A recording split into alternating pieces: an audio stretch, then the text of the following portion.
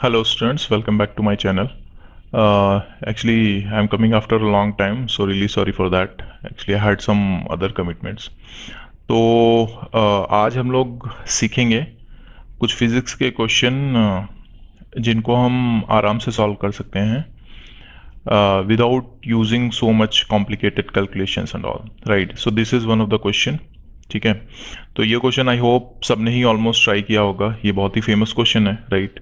Almost सारे coaching institute में जब भी वो आपको सेंटर ऑफ मास निकालने के बारे में बताएगा तो ये क्वेश्चन आपको ज़रूर आई फील बताना चाहिए. ठीक है, तो यहाँ पर हम सीखेंगे कि कैसे हम इस क्वेश्चन को विद इन 1 मिनट और इवन फ्रैक्शन ऑफ सेकंड्स में फ्रैक्शन ऑफ मिनट में सॉल्व कर सकते थे. ठीक है, तो पहले तो इसको देखेंगे, फिर एक मैसेज है at the end of the lecture, तो वो भी एक बार उसको देख लेंगे.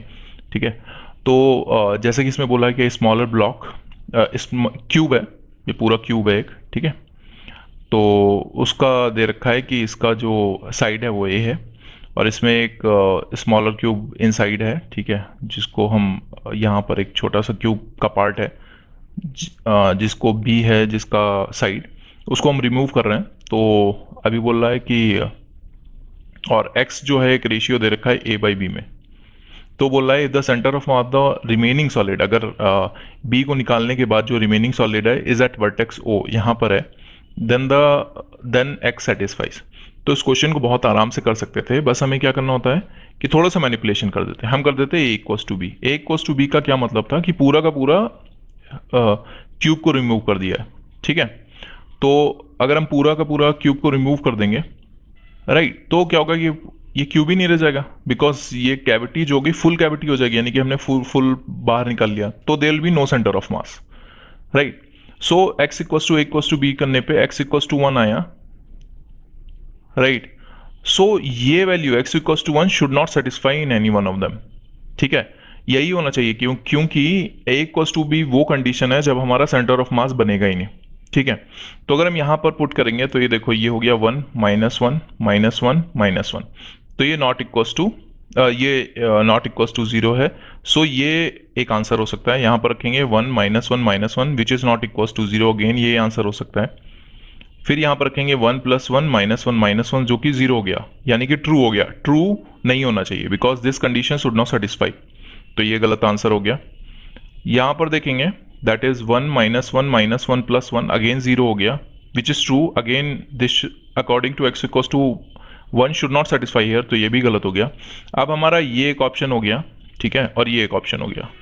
अभी अगर आप देखोगे, ओके, तो अभी इन दोनों में से कैसे करना है? अगर एक्सीएम निकाला होगा तो आपको पता है हम क्या करते हैं, m1 x1, क्योंकि हम रिमूव कर रहे हैं, तो -m2 x2 divided by m1 - m2, correct?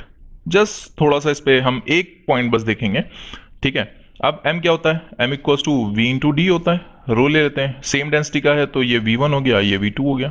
ठीक है, तो अगर हम देखेंगे तो नीचे हमारा आएगा a³ रो माइनस b³ रो, और ऊपर आएगा हमारा a³ रो x1 माइनस b³ रो x2.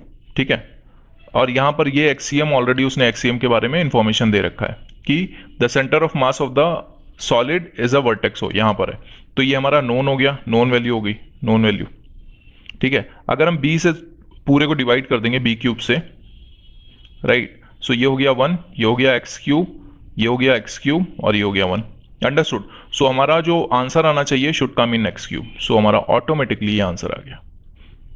ठीक है, तो ये क्वेश्चन आप अपने टीचर से या फिर जो भी फ्रेंड्स अच्छे टॉपर होंगे उनसे पूछिएगा. ठीक है, तो उसका लिजिट मेथड ऑलमोस्ट सबको ही पता होगा, बट वो थोड़ा सा मेरे हिसाब से हल्का फुल्का लेंदी हो जाता है, कभी कभी स्ट्राइक नहीं करता कि हमें क्या करना है. ठीक है, तो ये सब मैं जो बताता हूँ, जैसे कि अभी एक छोटा सा मैसेज है, कन्वे करूंगा. अभी आप इसको क्लोज मत करना कि बस हाँ सीख लिया अब हो गया. तो वो है कि I am not against legit methods. Obviously legit method होना ही होना चाहिए, but at the end of the day अगर आप अभी यहाँ पर वीडियो देख रहे हो और रिमाइंड करो अपने सारे दोस्तों को, तो आई फील कि सब के सब 10 घंटे से ज़्यादा पढ़ रहे हैं.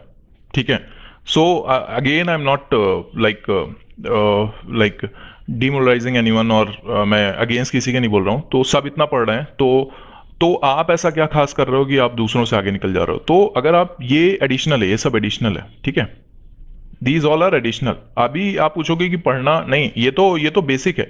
ये तो मैं आपसे बोलूंगा भी नहीं कि 10 घंटे से कम पढ़ो, ये 10 घंटे तो पढ़ना ही पढ़ना है। अगर मैं आपको कोई एडवाइस दूंगा तो आई एडवाइस आफ्टर दैट। तो ये तो बेसिक है, जैसे कि सांस लेना बेसिक चीज़ है ना।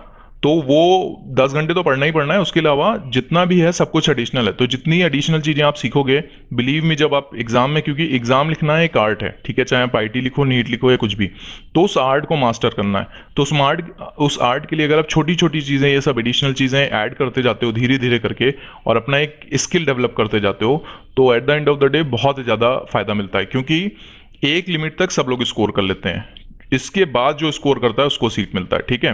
तो हमें इसी के लिए कोशिश करना है, सच दैट हम एक्यूरेसी मेंटेन करें, टाइम मैनेजमेंट करें, दोनों को बैलेंस करते हुए आगे निकलेंगे। तो ये छोटी छोटी चीज़ें मैं आपके लिए लेके आता हूँ, सच दैट आपको थोड़ा सा हेल्प मिले, ठीक है। तो आज अपने एक नई चीज़ सीखो, इसको लिख लो, ठीक है। और अगर कभी ऐसा क्वेश्चन आएगा तो ये इंप्लीमेंट करना, ठीक है। और सब्सक्राइब करना, कि कमेंट ज़रूर करना, ताकि मुझे पता लगता रहे कि मुझे और क्या नई चीज़ें डालनी है। और शेयर करना ज़्यादा से ज़्यादा लोगों तक, बिकॉज आई फील कि व्हाट वी आर डूइंग और I am doing is pretty different from others. और ऐसे ही हम आप लोगों को बहुत नई नई चीज़ें प्रोवाइड करते रहेंगे। तो अगर आप शेयर करोगे, सब्सक्राइब करोगे, तो हमको भी, हमारा भी मोरल हाई रहेगा, और हम अच्छे से आपको डिलीवर कर पाएंगे what ever you want. Okay, तो तब तक आप लोग अच्छे से तैयारी करो, ठीक है। और नई चीज़ें सीखो, ताकि नई चीज़ें इंप्लीमेंट करना सीखो। So these additional things obviously will going to help you. Okay okay, bye.